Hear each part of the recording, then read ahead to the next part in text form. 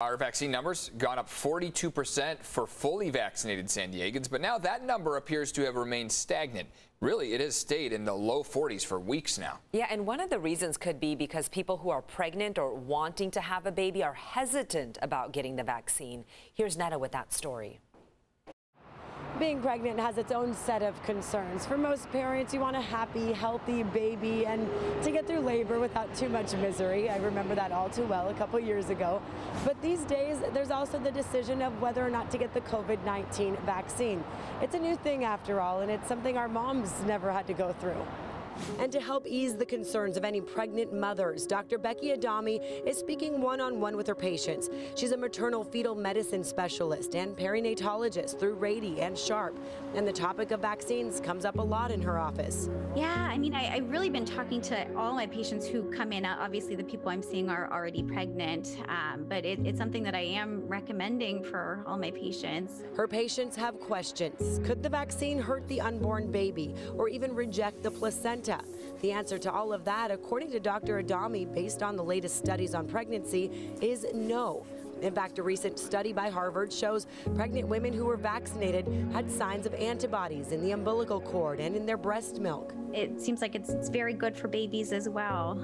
Protects mom, protects babies. It all seems very, very safe. And that's why Dr. Adami was one of the first few pregnant women to sign up.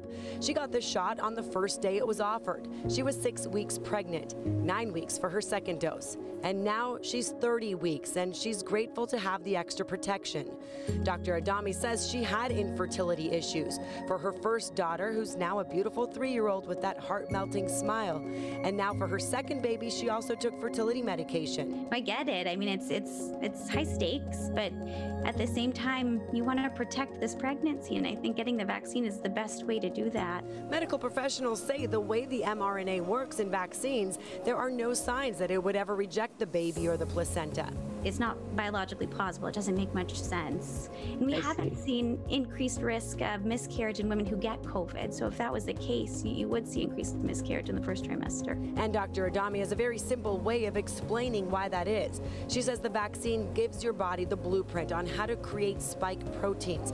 Then your body creates those proteins, and after 10 days, the vaccine actually leaves your body. So it teaches your body a lesson, your body learns the lesson, and then it leaves, leaving you with the power to fight off COVID. Incredible. It's amazing technology. I think we're so lucky that this, it happened at a time when we had such good, good new research, good new data in genetics. We're able to, the amazing research, we're able to come up with a vaccine so quickly. According to many medical professionals, they have seen firsthand that getting COVID-19 puts mom and baby at far more risk than the vaccine would.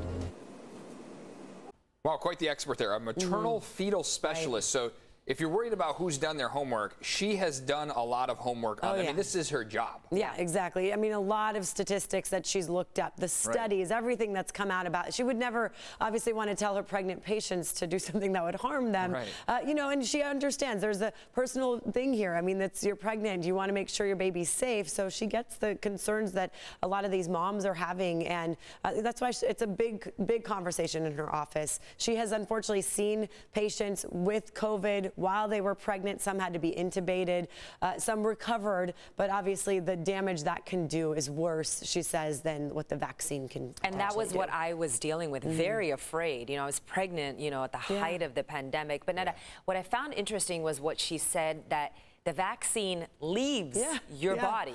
Yeah, she said. Never heard it that way. Me neither. I mean, we've interviewed so many doctors about the way it works, and they always say, it gives your body a blueprint, but the way she explained it, it teaches your body what to do, and then through cell breakdown, it leaves your body. So then your body just knows through its lesson that it gave it how to fight off the virus. Our bodies are fascinating. They are, yeah. Incredible. And, a question of fertility is another one. Some people who want to have a baby, they're worried about getting the vaccine. Some people have heard that it could affect sperm count, so we'll talk to a fertility specialist about that for next week as well.